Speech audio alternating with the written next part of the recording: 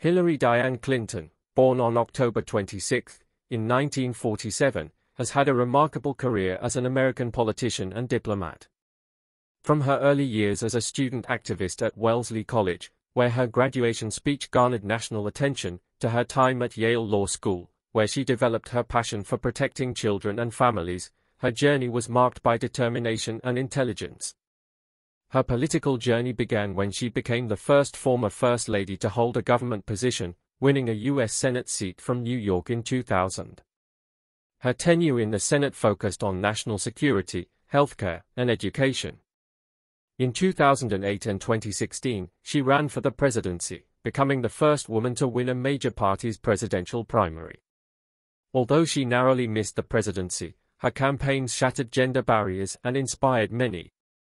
As Secretary of State from 2009 to 2013, Clinton played a crucial role in shaping U.S. foreign policy. She traveled to 112 countries, setting a record for the most countries visited by a Secretary of State. Her influence extended beyond her political roles, as she became a published author and a Grammy Award winner for her spoken word album, It Takes a Village. She was also a staunch advocate for women's rights, delivering a historic speech at the United Nations. Throughout her career, Clinton's impact on American politics and her unwavering commitment to public service made her a symbol of female empowerment and political influence.